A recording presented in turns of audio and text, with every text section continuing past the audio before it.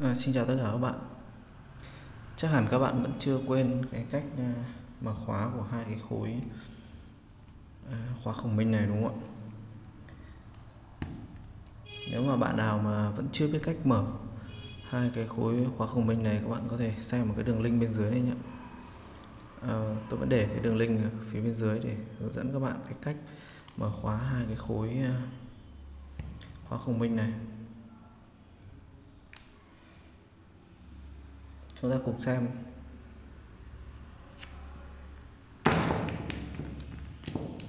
lại một chút ạ.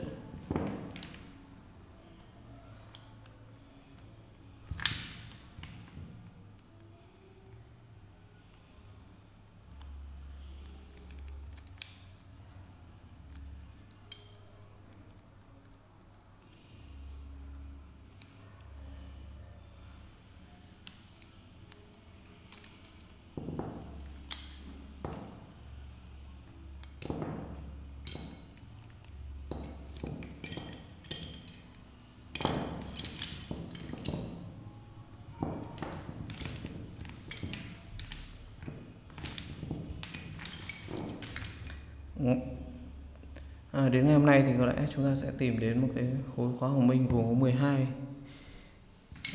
thanh. Thực sự thì cái khối khóa khổng minh này nó cũng không phải là quá khó, nhưng nếu chúng ta chưa từng đụng vào nó hoặc là chưa từng chơi với nó thì thực sự là cũng rất là khó khăn để chúng ta có thể mở được cái khóa khổng minh này, chứ chưa nói đến cái việc lắp.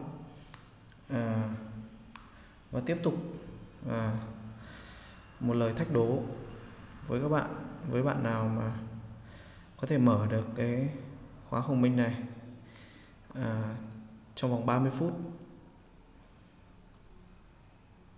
Không, có lẽ là mở từ bây giờ cho đến lúc tôi ra cái video tiếp theo. Và video tiếp theo chắc chắn là trong ngày mai, ngày 15 tháng 6 năm 2017, trước 16 giờ ngày mai, nếu bạn nào mở được có video đăng up ở phía dưới cái đường link này của chính tay các bạn mở nhé, thì tôi sẽ tặng bạn đó một bộ khóa khổng minh tùy chọn trong những cái bộ mà hiện tại tôi đang có. Các bạn xem ở đường link phía dưới. Ok chưa? Rồi, xin chào và hẹn gặp lại các bạn ở trong cái video hướng dẫn giải cái khối khóa khổng minh này, gồm có 12 thanh gỗ. Rồi, xin chào và hẹn gặp lại các bạn vào lúc 16 giờ ngày mai, ngày